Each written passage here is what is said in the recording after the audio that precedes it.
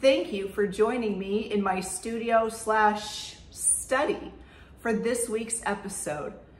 Teddy Roosevelt, born October 27, 1858, was the 26th president of the US and inspiration for one of the most amusing characters in this week's episode, Arsenic and Old Lace, living one of the most prolific lives of any US president or really any person ever.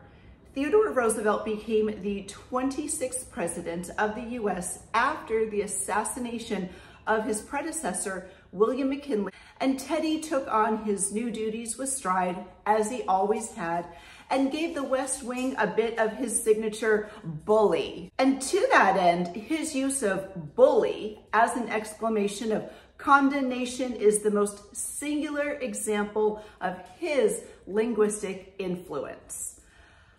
Like Harding's normalcy, and please, for the love of God, I beg you, just say normality, please. And Kennedy's vigor, the phrase Roosevelt began many of his letters with was "bully for you," and this will be forever emblematic of his presidency. Teddy was an American conservationist, naturalist, writer, and historian who also happened to serve as the president of the United States from 1901 until 1909. As president, Roosevelt emerged as a leader for the Republican Party and became a driving force for antitrust and progressive policies. The larger-than-life life Teddy lived began relatively unassumingly. A wealthy, though sickly child with debilitating asthma, Roosevelt repeatedly experienced sudden nighttime asthma attacks that replicated the experience of being smothered to death, terrifying both Theodore and his parents. Doctors had no cure. Nevertheless, he was energetic and mischievously inquisitive. His lifelong interest in zoology began at age 7 when he saw a dead seal at a market. Now, I'm all for encouraging kids' interest, but why was there a dead seal at a market? I don't, 1865, what can I tell you? At age 9, he recorded his observation of insects in a paper titled The Natural History of Insects, succinct and to the point. Interestingly enough, as a child, Roosevelt witnessed the Abraham Lincoln funeral procession. Then 7, the young Roosevelt can be seen in a window at his grandfather's mansion watching the procession through New York City in April 1865. Family trips abroad, including tours of Europe and Egypt, shaped Teddy's perspective. And while hiking with his family in the Alps, Roosevelt discovered the benefits of physical exertion to minimize his asthma and bolster his spirits. Thereafter, he began a heavy regimen of exercise and found a boxing coach to teach him to fight and strengthen his body. And I think that's just bully. While at Harvard, Roosevelt continued his strenuous lifestyle and participated in rowing and boxing. Roosevelt was also a member of Alpha Delta Phi Literary Society, later the Fly Club, the Delta Kappa Epsilon fraternity, and the prestigious Porcelain Club. Oh, and by the way, he was also editor of the Harvard Advocate, when he had spare time. In 1880, Roosevelt graduated Phi Beta Kappa from Harvard magna cum laude. After graduation, Teddy gave up his earlier ambitions of studying natural science and decided to attend law school, moving back into the family's home in New York City, not unlike what Mortimer did in a way with his aunt's boarding home in Brooklyn. Although Roosevelt was a bright student, he often found law irrational. Go figure. I wonder what he would think of our judicial system today. In 1880, Roosevelt married socialite Alice Hathaway Lee. Their daughter, Alice Lee Roosevelt, who deserves an episode all her own, and I promise you I will find a way to get an episode for Alice, was born February 12, 1884. 2 days later, the new mother died of undiagnosed kidney failure. In his diary, Roosevelt wrote a large X on the page and then, "The light of my life has gone out." This day left him devastated, and he recuperated by buying and operating a cattle ranch in the Dakotas. In 1884, Teddy built Elkhorn Ranch 35 miles north of the then booming town of Medora, North Dakota. There, Roosevelt learned to ride Western style, rope, and hunt on the banks of the Little Missouri River. And Roosevelt successfully led efforts to organize ranchers to address the problems of overgrazing and other shared concerns, issues that are still being argued over today. Teddy felt compelled to promote conservation and formed the Boone and Crockett Club, whose primary goal was the conservation of large game animals and their habitats. While there, Teddy also served as deputy sheriff in Billings County, North Dakota. And during this time, he and 2 ranch hands hunted down 3 boat thieves. Now, I have to tell you, any single facet of Teddy's life could easily be made into a movie. I want to see that movie. Theodore Roosevelt, future president, deputy sheriff, North Dakota, hunting down boat thieves. Come on, we've got to make it happen. Returning to the East Coast after 3 years, Roosevelt immersed himself in the politics he had longed for as a law student.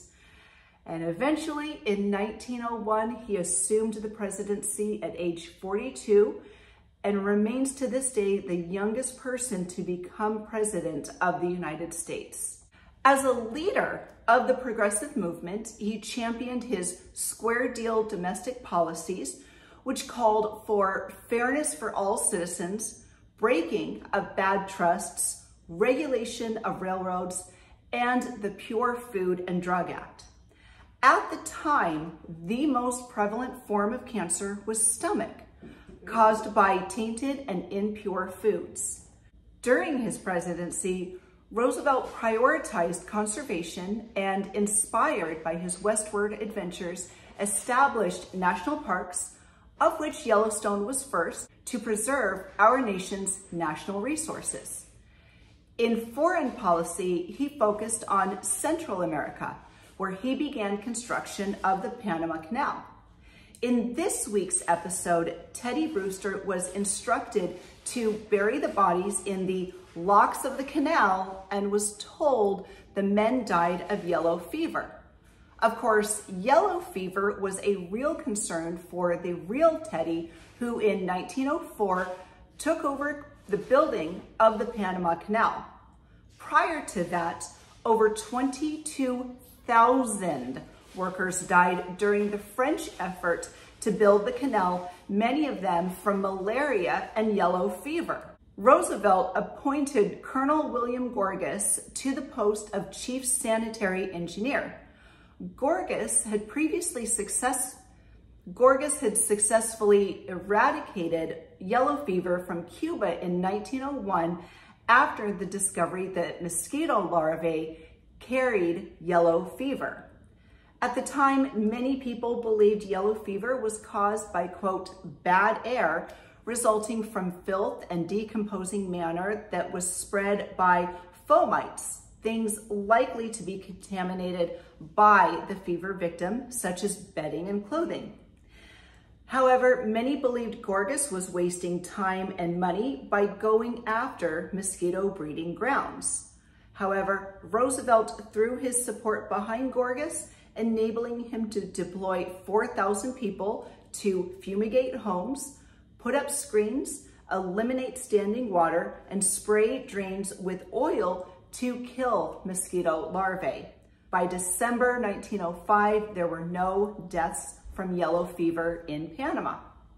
His successful efforts to broker the end of the Russo-Japanese War won him the 1906 Nobel Peace Prize, making him the first American and American president to win a Nobel Prize. As president, he mentored his close ally, William Taft, to succeed him in the presidency. However, Roosevelt grew frustrated with Taft and founded the New Progressive Party and ran in the 1912 election. On October 14th, while arriving at a campaign event in Milwaukee, Wisconsin, Roosevelt was shot 7 feet away in front of the Gilpatrick Hotel by delusional saloon keeper John Fleming Schrank, who believed that the ghost of assassinated President William McKinley had directed him to kill Roosevelt. I guess, like Mortimer Brewster, insanity ran in Schrank's family. I'm sorry, not only did it run in the family, it sprinted. The bullet lodged in Teddy's chest after penetrating his steel eyeglass case after passing through a 50-page thick single-folded copy of his speech titled "Progressive Cause Greater Than Any Individual" Roosevelt was carrying in his jacket. Schrank was immediately disarmed and captured by Roosevelt stenographer Albert E. Martin as he attempted to fire a second time and might have been lynched by the crowd had Roosevelt not shouted for Schrank to remain unharmed. Teddy assured the crowd he was all right, then ordered police to take charge of Schrank and make sure no violence was done to him. An experienced hunter and anatomist, Roosevelt correctly concluded that since he was not coughing blood, the bullet had not reached his lung. He declined hospital attention immediately and instead delivered a 90-minute speech with blood seeping into his shirt. Only after finishing his address did he accept medical attention. An X-ray showed that the bullet lodged in his chest muscle but did not penetrate the pleura. Doctors concluded it would be less dangerous to leave it in place than to attempt to remove it, and Roosevelt carried that bullet with him for the rest of his life. Ultimately, Roosevelt lost the presidential election, but not one to let a presidential defeat get his spirits down. Roosevelt led a 4-month expedition to the Amazon basin, where he nearly died of tropical disease. Where was Gorgas then? 7 years later, on the night of January 5th, 1919, Roosevelt suffered breathing problems. After receiving medical attention, he felt better and went to bed. Roosevelt's last words were, "Please let out that light, James." Between 4 a.m. and 4:15 the next morning, Roosevelt died at the age of 60 in his sleep after a blood clot traveled to his lungs. Polls of historians and politicians rank him as one of the greatest presidents in American history. Today, he is heralded as the architect of the modern presidency, as a world leader who boldly reshaped the office to meet the needs of a new century and redefined America's place in the world. And go ahead and give that subscribe button a good bully so you never miss a thing. We appreciate our listeners, our viewers, our supporters. New episodes of the Real Relationships podcast drop every Thursday, as do episodes of this show. Again, we thank you for your support. Stay safe, and we will see you soon.